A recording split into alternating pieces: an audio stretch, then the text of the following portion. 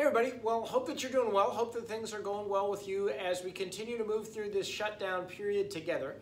This is the video for Friday, March 27th.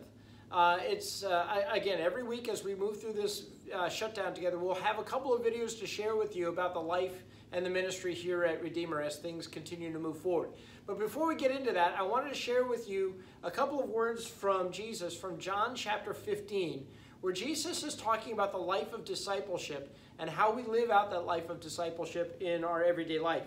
He says these words, "I have told you this so that my joy may be in you and that your joy may be complete. My command is this, love each other as I have loved you. Greater love has no one than this, to lay down one's life for one's friends."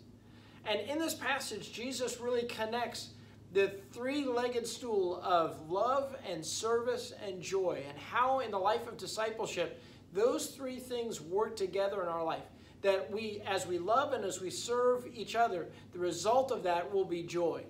And so I wanted to share that with you because I think as we move through this time of this shutdown, it's not just a time to be passive and to sit on the couch or sit in our house or whatever and just kind of do things passively. It's also a great opportunity to love and to serve our neighbor.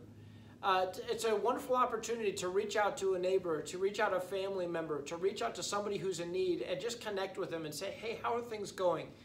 Is there anything that you need? It's also a wonderful opportunity for us to serve our community. And so many people have come together to provide food supplies and other supplies for the people that are in need in our community. Our CDC, our members, our community members have all come together and pooled resources, both material goods like food supplies and those kinds of things, but also financial resources to supply our at-risk and needy families that are in our community. So first of all, I want to say thank you to the folks that have donated. This is a real powerful testament to the love of Jesus Christ in our life. But also want to encourage you, if you've got some time over the next couple of weeks, to just spend some time helping distribute these food goods to the people in our community. We've got a couple of opportunities this weekend on Saturday morning from 11 o'clock until 2, and also on Sunday from 1 o'clock in the afternoon until 4. We will be distributing food to needy people in our community. If you have questions about that, talk to Becky Wade, or if you'd like to just donate a couple of hours, just swing by church and Becky will give you some assignments about what you can do to serve our community. Another thing I want to tell you about is our Sunday morning devotional time will be posted on Facebook at the Redeemer Lutheran Richmond public face group. Last week we put it on our private group, but this week we're going to be actually doing it on the Redeemer Lutheran Richmond page. It's the public page that we'll be showing for folks. So again, that'll happen on 10 o'clock on Sunday morning. I'll send out a real quick note on Sunday morning that says, here's where it's happening. This will be coming up at 10 o'clock just to let everybody know that it's coming up.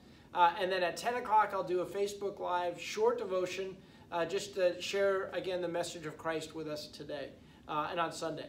So again, if you've got needs, if you've got questions, please do not hesitate to send me a note, to drop a phone call, send me an email, whatever. We'd be glad to help you in any way that we can.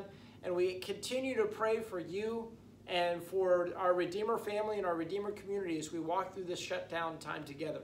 So continue to pray that God's presence and His peace would be with all of us as we move through this time. Thanks very much. Look forward to seeing you soon. Bye-bye.